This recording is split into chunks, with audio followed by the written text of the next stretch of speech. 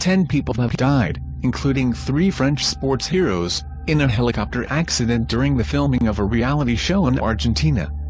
Authorities say 2 helicopters collided Monday during the filming of a European survivalist reality show called Dropped. The helicopters went down in the western province of La Rioja, near the Andes Mountains.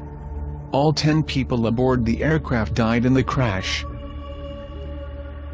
Among the victims were Olympic swimmer Camille Muffat, Olympic boxer Alexis Vastine, and world champion sailor Florence Arthaud, all French nationals. French President Francois Hollande released a statement calling the deaths an immense sadness. Muffat, 25, won gold, silver and bronze medals in the 2012 Summer Olympics in London. Vastine, 28, won a bronze medal in the 2008 Games in Beijing. Arthaud is considered one of the world's best sailors.